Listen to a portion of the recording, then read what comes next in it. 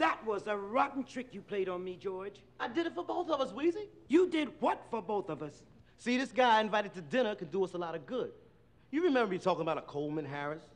The man who owns the supermarkets? That's right, and he also owns the real estate company who owns the land where he built the supermarkets, and he owns the finance company who lent him the money to buy the real estate company. And the dog that ate the cat, that swallowed the rat, that ate the cheese. Quit joking, Wheezy. Fun and money don't mix.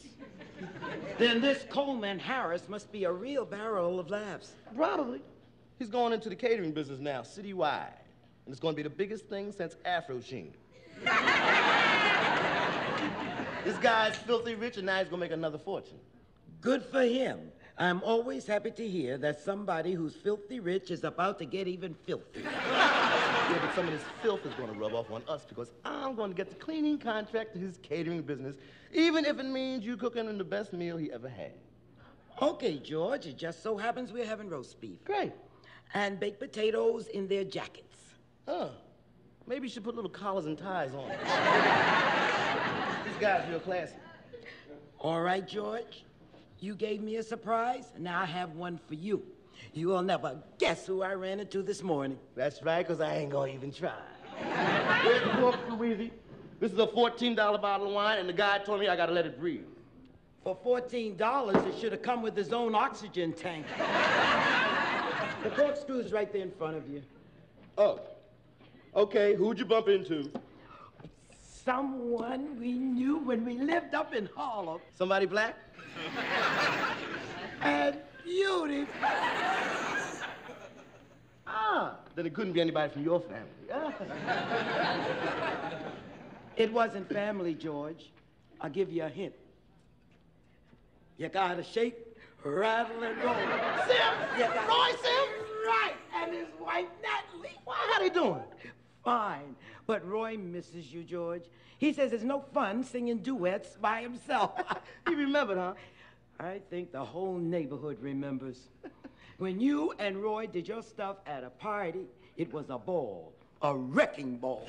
Yeah, we could get more houses than the building inspector. Yeah, I really dug that cat, but Roy Simms is 1 in a million. He'd lend you the shirt off his back.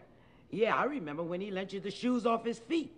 Because the pair you owed had more hole than soul. Yeah, and I had to walk all the way downtown and all that slush looking for a job. Ooh, he had some big feet on him, didn't he? I had to take 2 steps before those shoes moved once. You know what? I could have put wheels under one of them and used it as a skateboard. And you got the job, remember? And how's Natalie?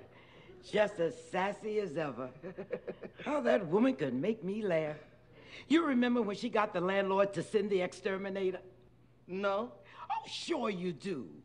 The landlord came for the rent, and she gave him a rat. And he said, "Where's the rent?" She said, "Inside the rat." They eat up everything around here. The exterminator was there the next day. Yeah, them two were quite a pair. Where they living now? Oh, same old place. Things haven't changed for them. Oh, that's too bad. It sure would be nice to see old Roy again. It would? Sure would. Oh, I'm glad, because that's my surprise. I invited them to dinner tonight. Hey, hold it. Free. Tell me I heard you wrong, Wheezy. You heard me wrong, Wheezy. But I didn't, did I? That's right, you didn't. They're coming to dinner tonight. They can't. Why not? You just said you would like to see them. I would tomorrow or yesterday, any day, but today, I told you I already invited Coleman Harris. So? Look, you don't understand, Wheezy. Harris is the top dog in black society. He's one of the 400.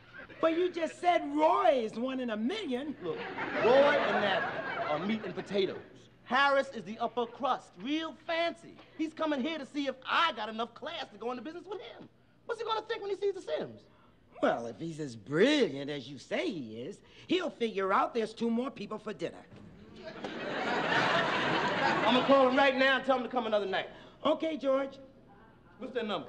It's unlisted. Since when? Since they haven't got a phone.